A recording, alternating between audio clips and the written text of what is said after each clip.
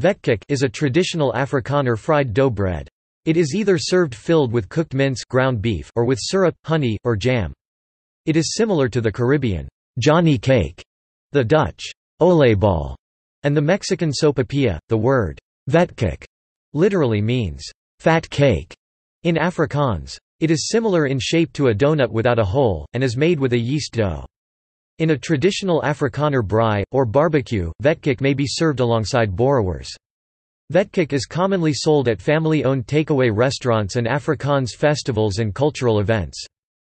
Vetkoek is also called a magwinya and is a popular meal for many people living in townships where it is served plain and hot and is sold by a wide variety of spaza shops, hawkers at taxi ranks, roadside vendors, and fast food shops located throughout South Africa.